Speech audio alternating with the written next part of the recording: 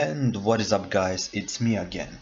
So in this course I'm gonna show you a couple things in Adobe Illustrator, and this course is only for beginners in Adobe Illustrator, not even those that know just couple things. No, this course is for people that are running Illustrator for first time and they don't know what the heck is going on here. So first time when you run the Adobe Illustrator, it will and should look something like this.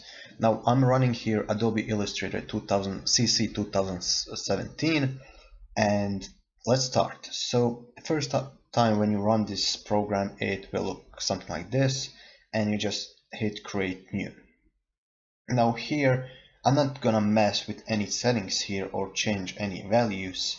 I can maybe put just full HD resolution or something, put orientation like this, artboards. I only need one artboard.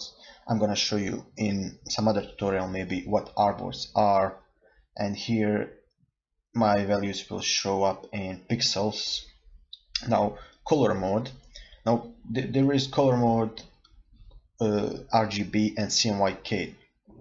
We are gonna use just RGB for the purpose of this tutorial, because CMYK is only for printings, but you can change this. If you make something in RGB, you can switch to CMYK if you want to print something, and after that you can just click create.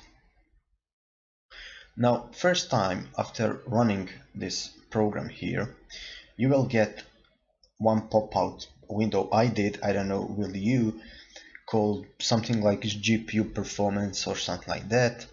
And if you don't, you will have this rocket here, and just click on it and go here in GPU Perfomance, and GPU Perfomance needs to be checked. Now that depends on how good GPU do you have. I have really bad one, as you can see here, but it's still good and there's use of it.